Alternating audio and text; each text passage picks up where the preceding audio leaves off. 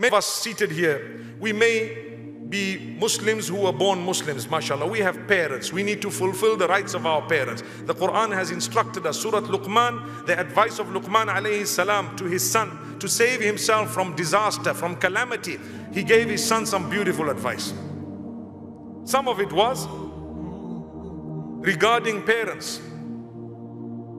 Subhanallah. And this advice is from Allah subhanahu wa ta'ala. Allah chose your parents, whether they are Muslim or not, Allah chose them. Whether they are good or not, Allah chose them. Whether they are sinful or not, Allah chose them. Why did He choose them? As a test for you. That's what it is. It was a test.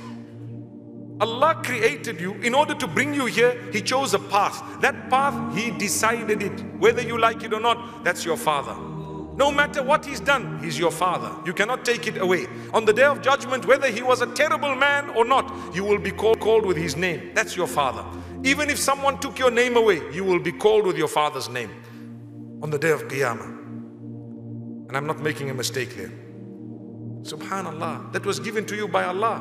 Allah says, "Ud'uuhum li'abaihim huwa aqsatu 'inda Allah."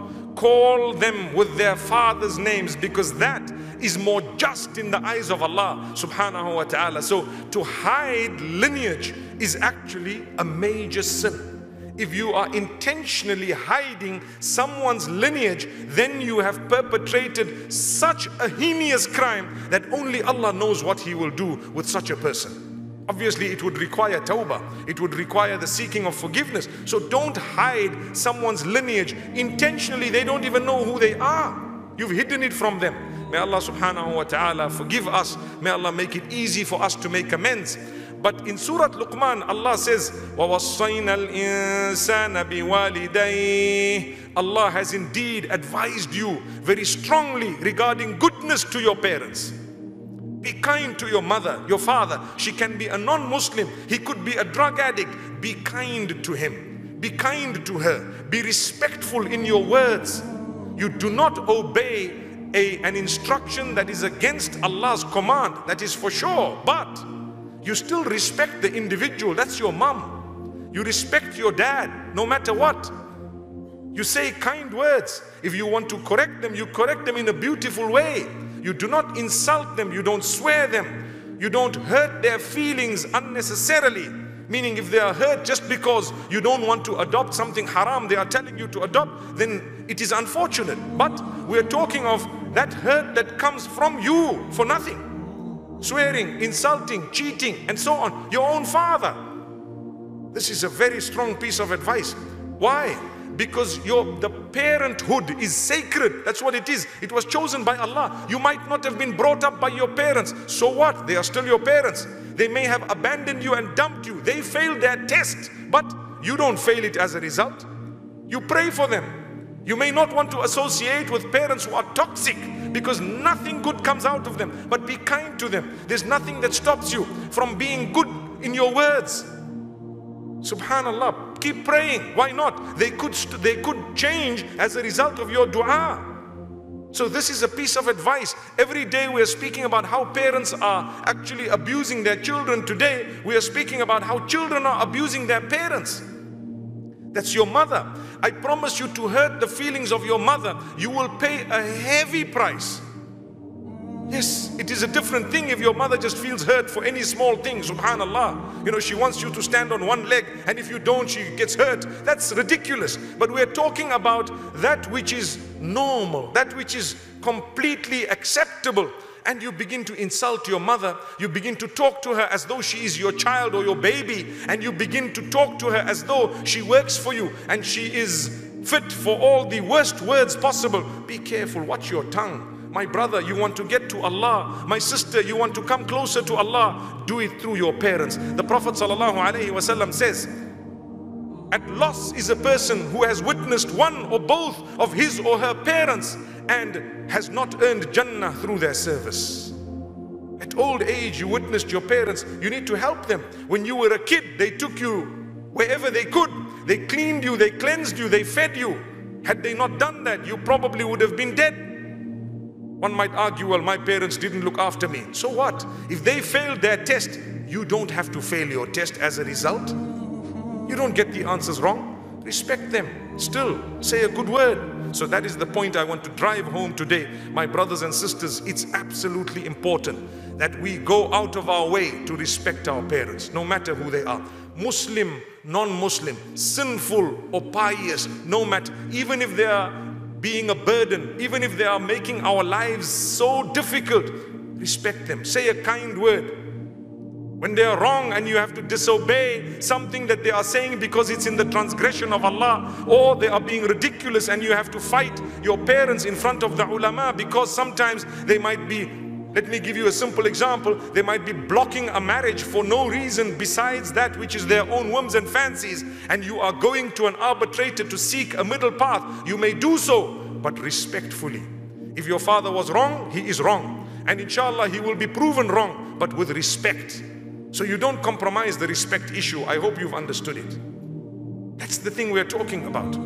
Because today people think, you know, my dad is wrong. That's it. They call them bad words. Be careful. That dad was chosen by Allah subhanahu wa ta'ala. My brothers and sisters, that was just a verse from Surah Luqman. There are still so many verses in Surah Luqman. Allah subhanahu wa ta'ala says that this man, Luqman, told his son so many things. One of them was that you can never hide from Allah, no matter what you do, no matter where, whatever is, whether it is inside of a rock or at the bottom of a rock or in the darkest part of the earth, Allah will bring it forth. No matter how small it is, you can never ever hide from Allah subhanahu wa ta'ala. One of the things that we as young people oftentimes eagerly anticipate and wish and dream for when we're young is to arrive at that stage and age in our lives when we're completely independent and completely self-sufficient. We want to throw back those days and those years of being dependent on other people. But in all of that, there is a danger, in fact. There is a danger in our search for self-sufficiency and independence in forgetting those who we were completely dependent upon when we were very young. One of the things the Quran calls great attention to, and the Prophet made much mention of, peace be upon him, is the responsibility that we owe and the debt that we owe to our parents.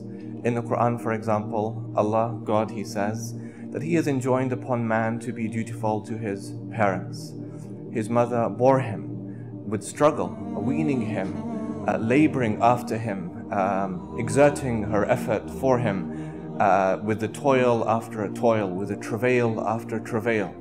And the child was completely dependent on his mother for a good period of 2 years.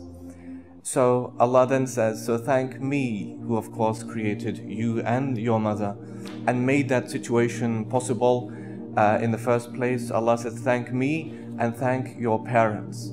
To me is the final end or the destination or the journey. In another verse in the Quran, Allah said that He has enjoined upon man, or God has ordained that you worship only Him and that you show goodness and kindness to your parents.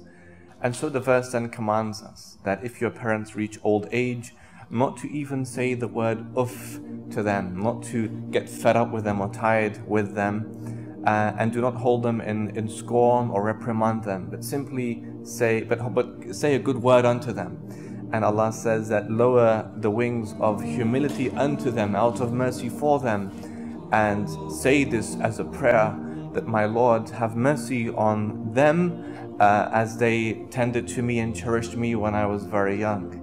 And it's a beautiful collection of verses from the Quran, and it teaches us as Muslims and as human beings the responsibility that we owe and the debt that we owe to our parents because we were dependent on them. And now, just because we've arrived at the age of independence and self-sufficiency, it gives us no excuse to forget that debt that we owe upon them.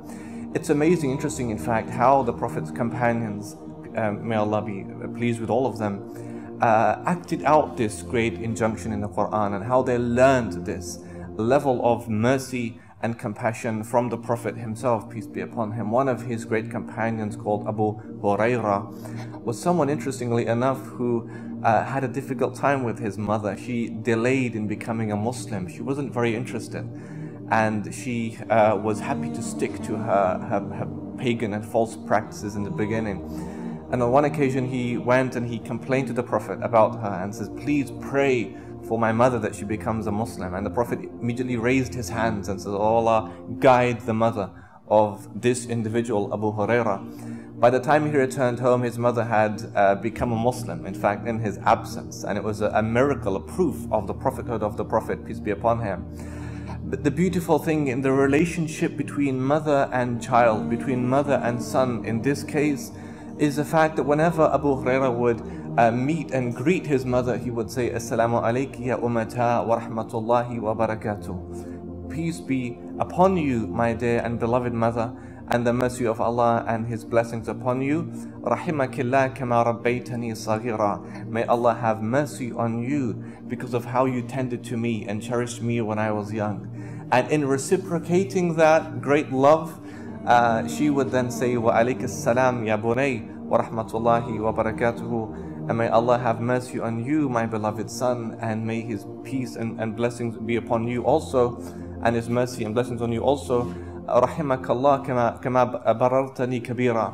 May Allah have mercy on you because of how you're looking after me now that I'm old. And it's a beautiful illustration of the rights and responsibilities, and in fact the relationship that should exist between the mother and the child. The Prophet was extremely concerned about that. He was concerned, in fact, a man once asked him, what is the best deed? What is the most beloved deed or action to Allah? And the Prophet said, it is to pray on time. That is the most beloved action to Allah. And then the man said, well, what next then? And then the Prophet said, birrul walidain, to show goodness to your parents is the next best action. And then the man said, what next? And he said, struggling in the cause of God is the best action after that. It isn't exclusive, in fact, to the mother, but it also extends to the father. Both of them. That is the injunction in the Quran. And so we find some interesting illustrations of that. In one occasion, for example, the Prophet's companion, one of his companions, noticed an individual who was walking towards him, and behind him was another individual who was older in age. And so he asked the first one, who is this person? Man hadha alladhi ma'ak? Who is this one with you but behind you? He's with you but behind you. And the man said, he's my father. And he was completely astonished and bewildered. And he said, if he's your father, then out of respect for him, do not walk in front of him, and do not sit before he sits, and do not call him by his first name, just out of simple respect for him. In another instance, a Prophet's companion was riding a camel, and he was wearing a turban, and it was a very hot day in Medina, and a man walked past, and he immediately got off his camel, and he took off his turban, and he put it on the man's head, and he said, ride this camel. And the man's companions and friends, his entourage, were quite amazed. Why would he do something like that? And so he said to them, I did this because indeed I heard from the Prophet himself, peace be upon him, that it is from the essence of piety, it is from real piety that you show goodness to the friends of your father after your father has passed away. And the beautiful thing about this tradition is the fact that this man was not simply the friend of this man's father. He was the son of the friend of the father. And so it shows, therefore, how far the Prophet's companions extended this injunction of the Prophet, peace be upon him.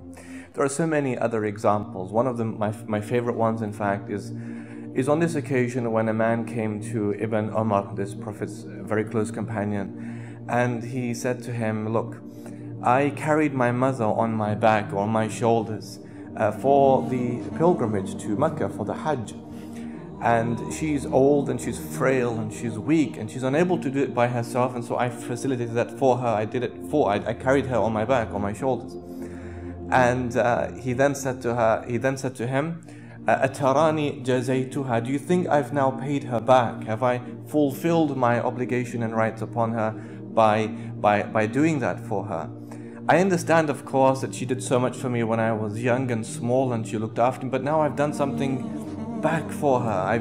I've done that as an action to almost recompense and pay her back. Do you think that is enough?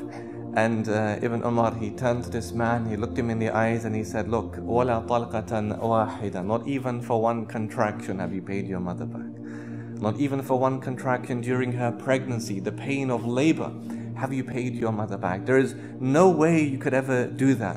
And this is why it's so important for us to remember that, and to remember the great responsibility we have on our parents to make sure that they are properly maintained and fed and clothed, just like they cared for us and fed and clothed us during our days of infancy. In fact, in the Quran, there is a verse that pertains to spending, and it relates to a question that the Prophet's companions asked the Prophet. يَسْأَلُونَكَ مَاذَا يُنْفِقُونَ. They ask you, what should we spend our money on?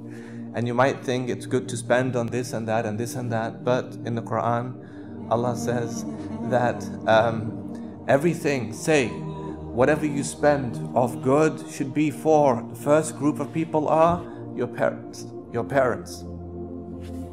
and your near of kin, and the orphans and the poor, and everything of good you spend, Allah is aware of it. So the first group that Allah identifies in this verse that pertains to spending money is in fact your parents. And in the age of consumerism, when we think, of course, that we should spend money on ourselves to satisfy our own needs and interests, Allah turns our attention towards our parents. That don't forget the responsibility you have towards them to spend on them. And so in this time of pseudo-independence and self-sufficiency, we should remember as Muslims and as people never to overstep the mark and the limit. In the Quran, Allah says, and indeed man, he transgresses the limits when he sees himself to be self-sufficient and independent. We should be of those who remember the great obligation we owe to our parents for the many great things they've done for us when we've been young, and not to now undermine them and to act in haste and with heedlessness towards our older years when they have also aged. We should remember to care for them and respect and love them, and never to abuse them, and never to reprimand and scold them, but to always wish the best for them and to help them and assist them. May Allah make us of those who are like this, and to be the best of children, the best of parents, and the best of Muslims all the time.